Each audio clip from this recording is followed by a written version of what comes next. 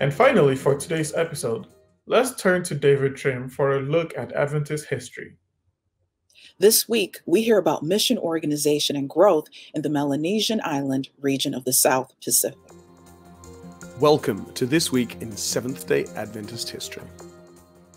On March 29, 1918, the 39th General Conference session convened in San Francisco on the United States West Coast. This session was particularly significant in our history because it was the first regular session to be postponed. At that time, sessions were held every 4 years, and the previous session had been held in 1913. But the state of the world in 1917, with World War I raging, meant that few delegates from outside North America could have attended, and so church leaders decided to postpone a year.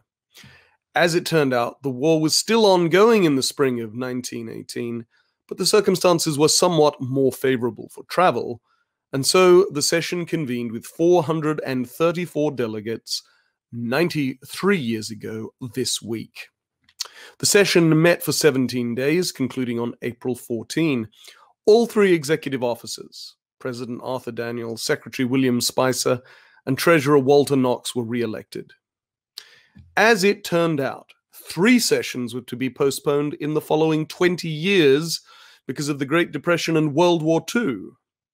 And of course, last year, our fourth, the 2020 session, was postponed because of the COVID-19 pandemic. On April 1st, 1972, the Papua New Guinea Union Mission came into operation. The Union then had 36,000 members in 285 local churches. At the end of 2020, the Union reported a membership of 900,000 in 8,230 local churches. Now, the creation of that new union was part of a wider reorganization of Adventist mission work in the Melanesian region of the South Pacific. As a part of that reorganization, the New Hebrides mission was separated from New Guinea and became part of the Western Pacific Union Mission. Now, back in 1972, the Franco-British colony of the New Hebrides had 28 Seventh-day Adventist churches with 2,800 members.